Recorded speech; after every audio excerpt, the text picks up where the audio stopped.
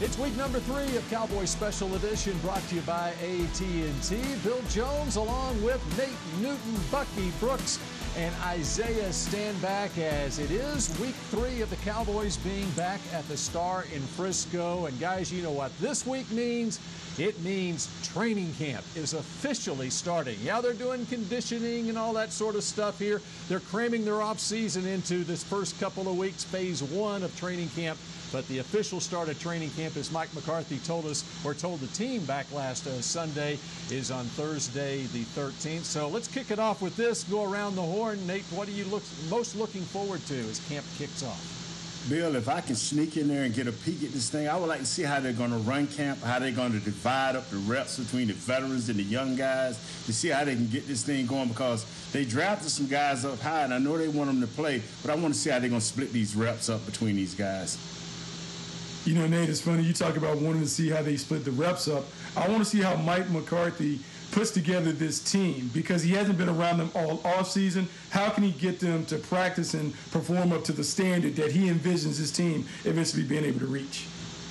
Yeah, fellas, and I'm just simply excited to see these guys get on the field and get after it. I know these young guys are hungry. I know these veterans are ready to get to it. It's time to get on the field. Let's play some ball, fellas. Yeah, it's such an unusual training camp, of course, with no preseason games this year. The deadline for opting out came and went this past week. Some news from the past week as the veteran fullback Jameis Olawale decides to opt out due to COVID-19. Cowboys also cut one of the place kickers on their roster, Kai Forbath, who, of course, joined the team late in the year last season. But let's remember, they signed the veteran Greg Zuerlein, the former Los Angeles Ram, in the offseason. And when you talk about special teams, they also brought in John Fossil, the former special teams coordinator with the Rams, a veteran special teams coordinator. And with Zuerlein as the place kicker, how big is it for this team to shore up the special teams? Let's start with you, Nate, and go around the horn. You know, I like the fact that they brought in Coach Fossil. I thought that was the #1 and best move they made. Even over the CeeDee Lamb pick, I thought that was the best move that they made, because I think last year special teams hurt them, especially against New England. And the reason they had to get rid of Forbath, who had 10 straight, is because they got to get this thing down from 90 to 80. And so he was just a casualty of that.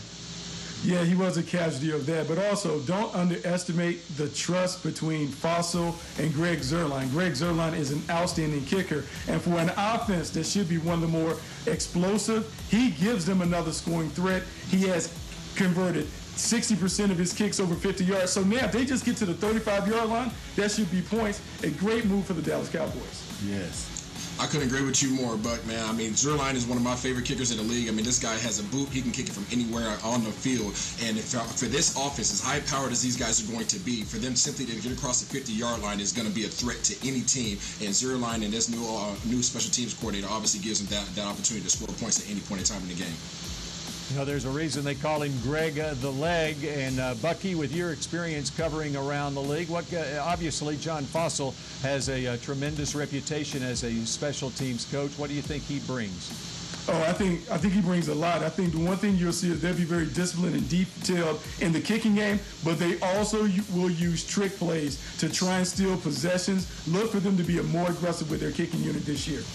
All right, we're just getting started on this edition of Cowboys Special Edition, brought to you by AT&T. When we come back, how about we talk running game? How about we talk about Ezekiel Elliott when we come back? Special Edition, presented by AT&T, is brought to you by Ford. Visit your local Ford dealer. Ford is the best in Texas. Geico. 15 minutes could save you 15% or more on car insurance. Salvation Army, doing the most good.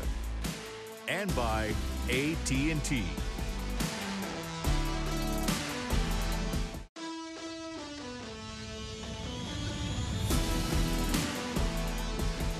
This segment is brought to you by the Texas Lottery. Play the new Sevens scratch tickets from the Texas Lottery. With top prizes up to $977,000. There's a Sevens scratch ticket for everyone. So play today. Welcome back to Special Edition, brought to you by AT&T. Auto Nation brings you your player profile this week, and Danny Surratt comes along this week with a breakdown of Ezekiel Elliott and exactly what the running game means to this Cowboys team. In football, there's a dialogue on the importance of the run game and how much you should invest in a workhorse from the backfield. If you take a look at the Dallas Cowboys over the last 4 seasons with Ezekiel Elliott, there's not a chance you can argue against him or his value. Elliott has plenty of accolades that are impressive to any running back. He's a 3-time Pro Bowler, 2-time league-leading rusher. He's got 26 games with 100-plus rushing yards, of which the Cowboys won 22. However, what makes Zeke stand out is his consistency to execute year after year, which is not an easy feat for the beating running backs take every game. Elliott is the only player in the last 4 years to finish as a top 10 rusher, including when he missed 6 games in 2017 and after missing all of training camp in 2019. Despite these obstacles, Zeke still found a way to be unstoppable. And they hand it to Elliott, breaks through on the left side to the goal line. He powers in. Touchdown, Elliott. Zeke knows how to turn on his engines, and in 2019 gained a first down on 25% of his carries, proving his reliability to move the chains. You want to talk about explosiveness? The NFL considers a run more than 10 yards as a big play. And how big has Zeke been since joining the league? He's got 148 big play carries in his career, the most among any running back from 2016 through 2019, and it's not even close. Elliott has the traits that warrant his recent contract extension through 2026 with the Cowboys. He can block, he can catch, and he's made it well known that he can score too. And they're going to give it to Elliott, coming left. There's a big hole from Leary and Smith, and Elliott walks the dog and jumps into the Salvation Army red kettle. While you can argue about the importance of the run game or how long you can rely on a running back to be your workhorse, what you can't argue is that Ezekiel Elliott and his consistency as a top performer is supreme, and the Cowboys should keep feeding Zeke. Reporting for Special Edition, I'm Danny Surratt. It's been evident during Ezekiel Elliott's time in the league just how much he means to this Cowboys team. What's interesting this year now is with Mike McCarthy as the head coach. Let's go around the horn. Let's talk Zeke a little bit. And let's start with you, Isaiah. What do you think about Zeke in a Mike McCarthy offense? Of course, Kellen Moore's still the offensive coordinator. No, I absolutely love it. I'm looking forward to it. We all know McCarthy likes to have a nice little stable of running backs. He depends on that ground game. And with Freaky Zeke back there, like I refer to him, he is Mr. Consistent. He's always going to fall forward. He's always going to give you that consistent back that you can rely on. And in this particular offense, with these weapons that they've surrounded around him, I think this is going to be an absolute threat all year long, as he has been in the past. Yeah, you talk about Zeke. I think Zeke is the straw that stirs the drink. He's the guy that dictates the way that defenses will play. When they go 11 personnel, 1 back, 3 wide receivers, 1 tight end, with the weapons that they have on the outside, they put defensive coordinators in a jam. And just remember this, Mike McCarthy learned under Marty Schottenheimer. He loves the running game, and when Dallas has been able to run the football, that's when they've won division titles. Look for them to play a little keep away by beating Zeke. And remember, Mike McCarthy loves to have a nice screen game back at Green Bay. His screen game's coming back, and I think Zeke will excel at the screen game. Yeah, Becky, what do you see Zeke in the passing game? We've seen it at times in his career. He is effective as a receiver coming out of the backfield as well. Yeah, he hasn't fully been utilized as a pass catcher, but when you look at him, he's a guy who has soft hands. He has excellent patience in the screen game that Nate talked about. I think if he can get his receptions up to that 60 to 75 mark, that's when you're seeing them utilize Zeke to his maximum potential. Nate kind of reminds me of the days of Emmett when he was getting 60 catches a year back in the 90s. And I think the Cowboys might have been going to some Super Bowls back then and winning some Super Bowls back then. Yeah, right, yeah, but I know, Nate, you would like to talk on and on about all those Super Bowl wins in the 90s. All right, when we come back here on Special Edition, Cowboys had a pretty good tight end back then. They've lost a pretty good tight end in the offseason. So what about the tight ends on this roster when we come back? This segment was brought to you by the Texas Lottery. Play the new Sevens scratch tickets from the Texas Lottery. With top prizes up to $977,000. There's a Sevens scratch ticket for everyone. So play today.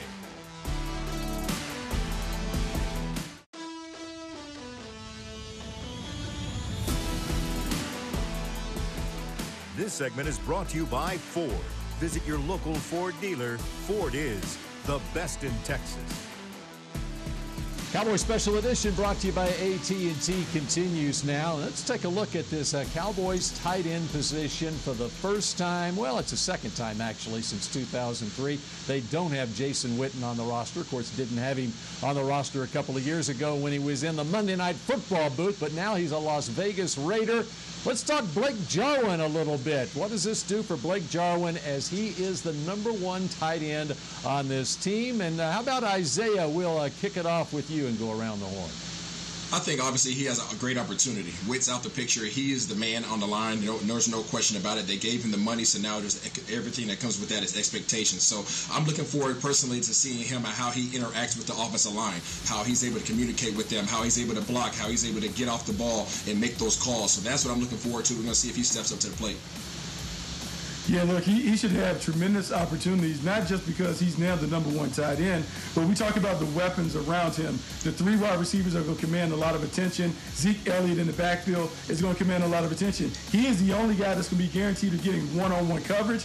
If he takes advantage of that, he could be a very key playmaker for this offense. I think he's a mismatch. A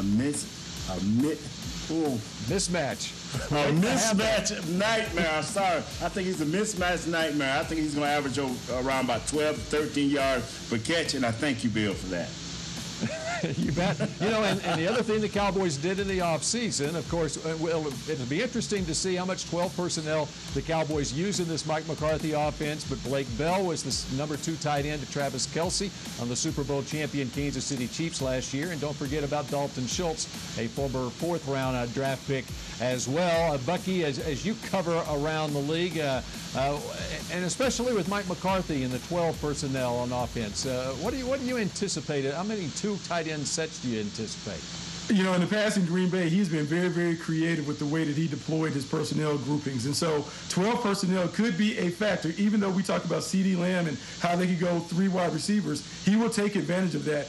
In Green Bay, he always utilized 2 tight ends to spread them out in empty sets to make it very easy for the quarterback. I think we'll see some of those things mixed in to have Dak Prescott take advantage of defenses.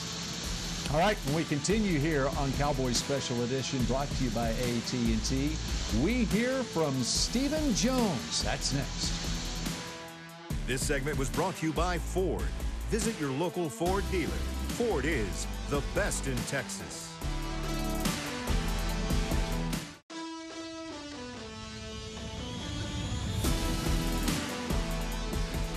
This segment is brought to you by AT&T.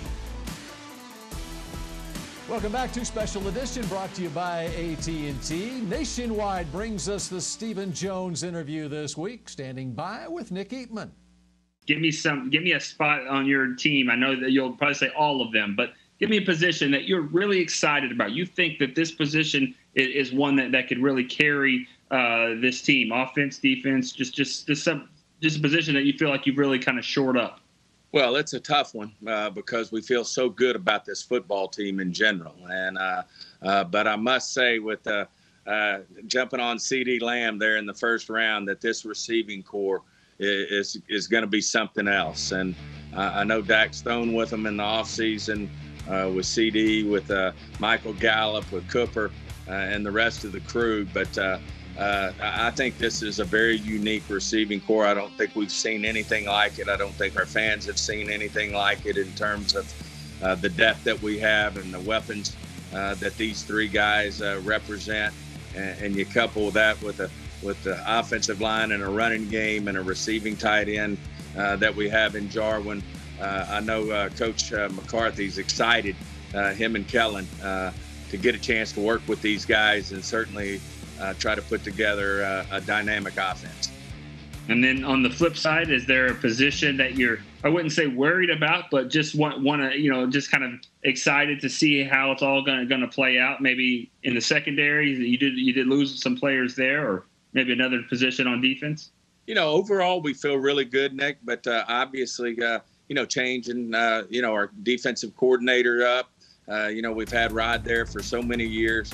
But to see how these guys, Coach Nolan step in and work with our defensive front 7, and then, as you said, where all these guys are going to land on the back end of our defense, but we feel like we've certainly got a lot of talent there that can step up and really make a big difference. And we feel like that we are going to have an aggressive defense that can get the ball. We all know that's what it's all about, is takeaways. If you win that battle, you usually win the football game.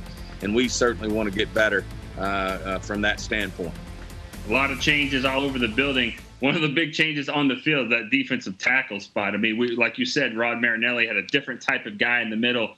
These guys with McCoy and Poe, you'll put Antoine, and Antoine looks small in this group. So that's an exciting part, I think, just to see how that defensive tackle position is going to shake out. Well, as I mentioned to start the show, I think we had a great free agency too. And Will did a great job with Coach McCarthy and the new staff of identifying some guys who could make a difference. And for us to get players like McCoy and Poe in here, to really shore up that defensive front was huge for us. So I agree with you. That's going to be exciting to see what these guys bring to the table, and then certainly are going to do a lot for D-Law and that crew out there. Certainly, and Alden Smith's done a lot to change his life, and it's going to be real interesting because when he walks in the building, he looks like a defensive end. So it'll be interesting to see how he responds after not being in the game for a couple of years. Yeah, there's no doubt. We're excited to see what Alden Smith's going to do. Excited to see about Leighton Vander Esch coming back with Jalen Smith, Cheeto. Corner safety, perhaps. Maybe he might be moving around. You got a lot of corners over there. You're going to have to figure out that position. But as they've always said, all coaches say, you can't have too many good cornerbacks. So that'll be a fun problem. A couple of them, and these guys are talented, and we're looking forward to see what we can do back there. Our thanks to Stephen and Nick. And up next here on Cowboys Special Edition, Amari Cooper. Could the Cowboys have 3 1,000-yard receivers this year? This segment was brought to you by AT&T.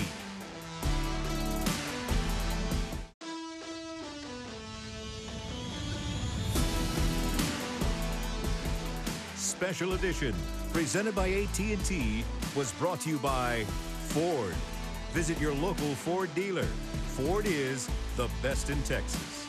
Miller Lite, the only beer of the Dallas Cowboys. AT&T. And by NFL Game Pass. You'll never miss a game again. Enjoy full access to coaches' film and game replays from Week 1 to the Super Bowl. Subscribe at DallasCowboys.com/Game Pass. Yeah, I think it was a great pickup. You have to draft the best player on the board. Everybody understands that, and I think he's a great receiver. And I think, with me and Michael Gallup going for 1,000 yards last season, I think the expectation was to have 3,000-yard receivers this year. Amari Cooper, yes, he's got a nice big contract, and he's got some help at the receiving corps. Are there enough footballs to go around for this wide receiver trio of Cooper, Michael Gallup, and the first-round pick, C.D. Lamb? Isaiah, what do you think? What are the chances of 3 1,000-yard receivers? I'm just going to put it like this. A, you don't want 3 1,000-yard receivers because that means that you're coming from behind and you're probably losing some games. And B, you got a guy in the backfield named Ezekiel Elliott. I don't think he wants 3 1,000-yard receivers. Here's the thing. I actually like what Amari Cooper is putting out there because the Dallas Cowboys have an opportunity to really dictate the terms. And if you want to stop Zeke Elliott, that means everyone on the outside is going to get one-on-one coverage. They are talented enough to do it. It's only been done 5 times in the National Football League, but they could be the 6th. If Amari come out and be a little bit more consistent across the board, home and away, I think that could truly happen. Well, it will be interesting to see, and I think it's great hearing the comments of Amari Cooper. He is taking the youngster, C.D. Lamb, under his wing, the first-round draft pick out of Oklahoma. It's going to be great to see the Cowboys on the field whenever we're able to do that, as training camp kicks off on Thursday at the Star in Frisco, and we'll bring you all the action that we can show you next week here on Special Edition.